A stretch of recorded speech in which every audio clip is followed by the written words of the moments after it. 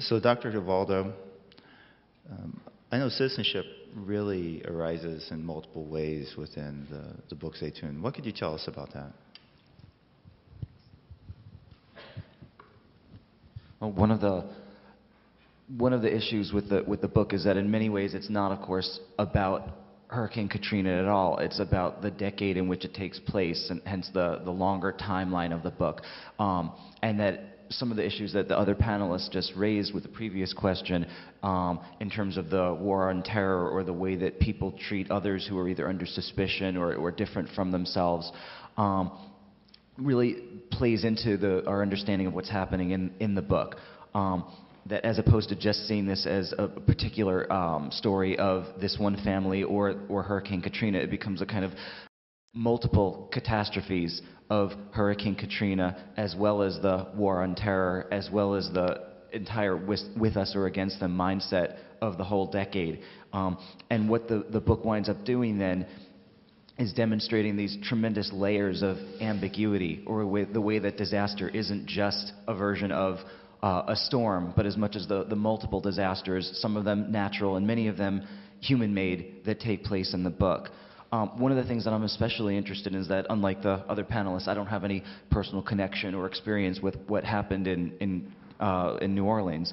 What I am interested, though, in is the aspect of the book, and the book as a Maryville Reads shared campus read, and the way in which, unlike watching the news or reading newspapers or even watching documentaries, the book can get students thinking and involved with some of the larger, more nuanced problems or questions that the book arises, as opposed to the usual stark dichotomies or simplifications that I think we're used to when we're confronted just with images, or even just within the moment. That is, the book came out several years after the events, and that gave the writer some time to collect and reflect upon what the significance of this is, and that opens it up for the reader to ponder what does it mean to be a citizen, both for the people in the book, but as well as for themselves.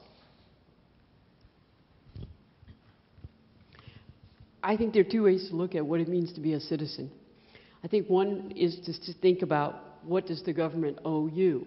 And obviously, from what the film clip that we just saw, people definitely felt abandoned. And I don't think that there was a single person who was residing in New Orleans who, in the first days in the aftermath of Katrina, didn't say to themselves, what are they thinking? I know I did. I asked that question over and over again. I asked, why is it taking so long to respond to this disaster when it took no time to respond to the World Trade Center? All of us ask those questions. But the other aspect of citizenship that I really like to focus on is what people did individually, because there were great acts of heroism, great generosity.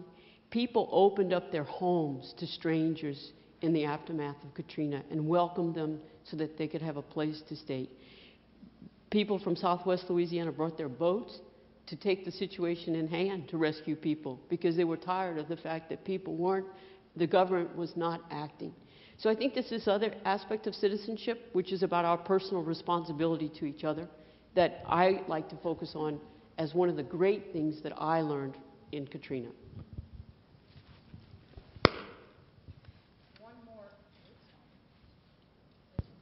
One more aspect of being a citizen is also being a member of a family.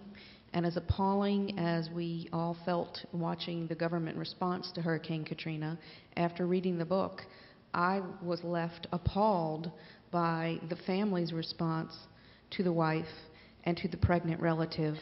I just could not get my head around, after witnessing so much generosity in Biloxi, I just could not believe that a family could possibly take the actions that were taken.